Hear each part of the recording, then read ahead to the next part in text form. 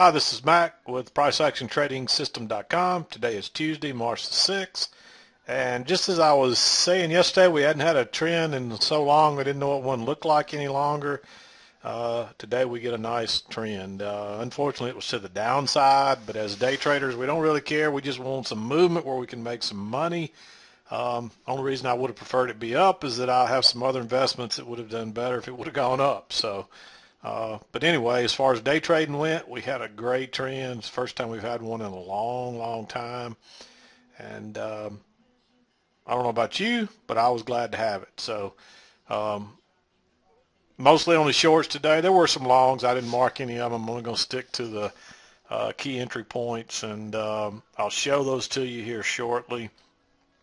But I wanted to give you a picture of the overall bigger picture here. Here's where prices opened yesterday afternoon in the overnight. We traded down almost all night, had a little bit of reversal, and then continued a second leg down.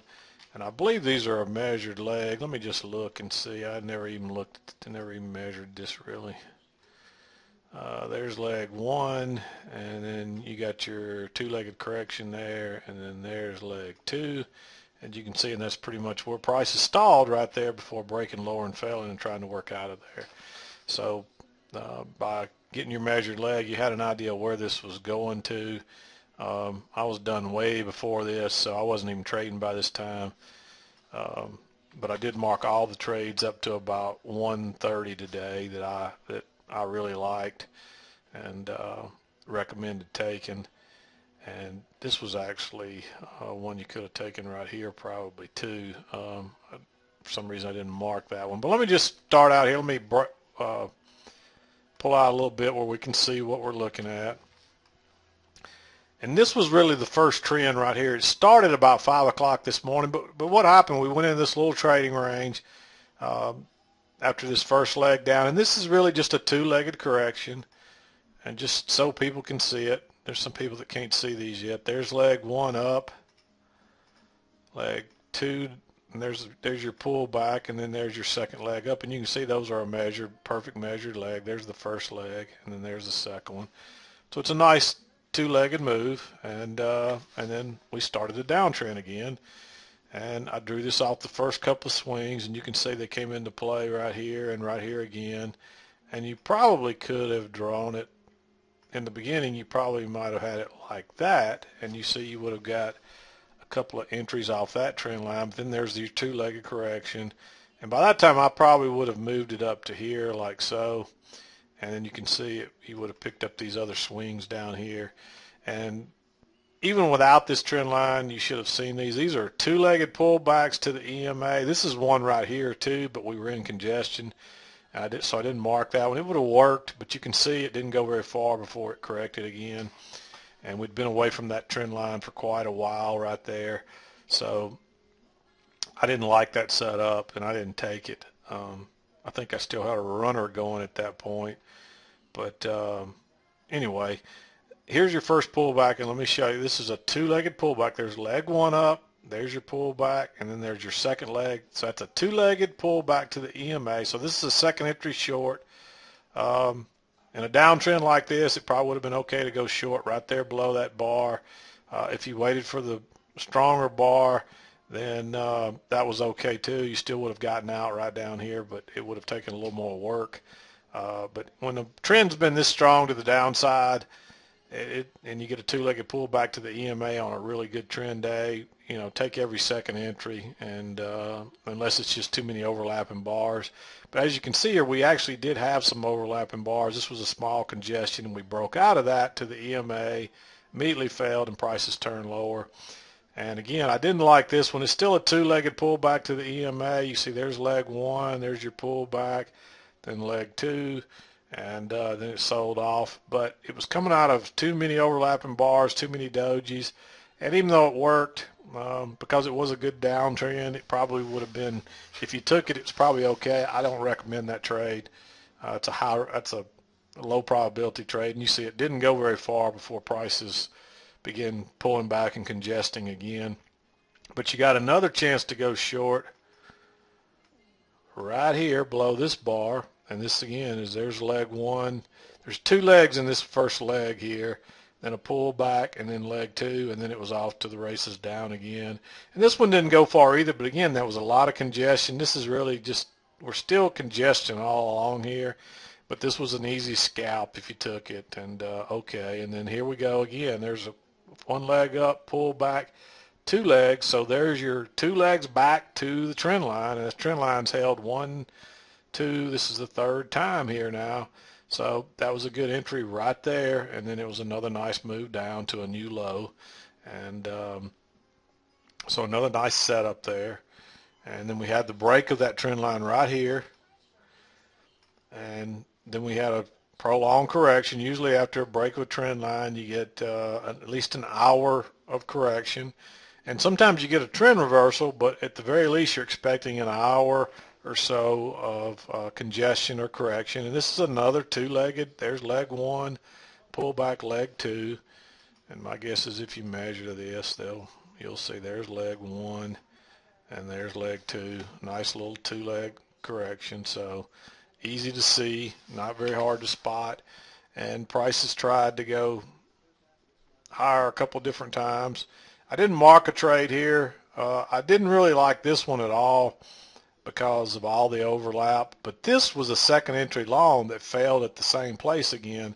So you could have gone short right here. This was not a bad trade. For some reason I didn't mark that one. I don't know why, if I just missed it or whatever, but you could have gone short below that doji or below this bar right here. The doji was probably the better trade because it's still giving you room to get out before you get down here, and by the time you go short right here, then there's not a whole lot of room left in case prices bounce, which look what happened. They did bounce. You still would have got out before they bounced, but once we broke out of this congestion, we tried to test that twice, and that created this next little trend line down through here. And look what we got here. Even though prices went lower here, this is close enough to be a two-legged pullback to the EMA and the trend line, and so that's another nice setup. Plenty of room to scalp out before we get down to here. And you can see we did break lower, but prices chopped around again. Though look, one leg, two-legged pull back to the EMA. We did break the trend line right there, and then two legs down to a new low, and that turned out to pretty much be the low of the, well, no, it didn't. We ended up spending another hour long period in congestion. Then we had two more legs down to a new low, and that turned out to be the low of the day. But notice that this was support, and until it acted as resistance, we're not looking. It's acting as support right now, so we got to be careful about going short. But because this was a two-legged pullback, and plus this is a double top, as you see, and we broke one tick higher, so that's a trap. So that was why I marked that trade. And by that time, your line would have been right here anyway, because here's all your latest closes up here, and you see that's just a pullback to retest that area. And but coming back down to here again, this has kind of been support over here, and now look what's happening. It's acting as resistance, and until it acts as long as it acts as resistance, we're still looking for shorts. And that's a double top, second entry short right there, and that was looking for prices to come back down here to this low again. And then we had another one right here. By this time, it was obvious that this was a trading range again, and it's only about a 41 to 43, only about 2 points, maybe 2.25. So you got to be getting long way down here or way up here, and there wasn't really enough room on these to really get short. And you can see if you had tried to get short, you probably would have got stopped out. But once we broke higher here and failed and then turned down, going short right there, you can see that's a nice two-legged move. One leg, pull back two legs, and there you enter right there, and then it was off to the races down. Any runners would have been good right there, and that really carried you into the 2 o'clock hour or so, 2:30 hour, and I wouldn't have entered any more new trades after that point. So again, a nice downtrend when we, a nice trend day when we hadn't had one in a long time. And you can see, I was talking yesterday, you can see prices closed yesterday up here around 64, and we're below 44, so that's over a 20-point move, and that does include the overnight, unfortunately. But there, that's not uncommon to happen from the open to the regular open to the close to get 20 or 30 points. And maybe we'll get days like that again. We hadn't had them in a long time. So this was kind of a nice day. And hopefully I did get a couple of emails saying, hey, today seemed real easy.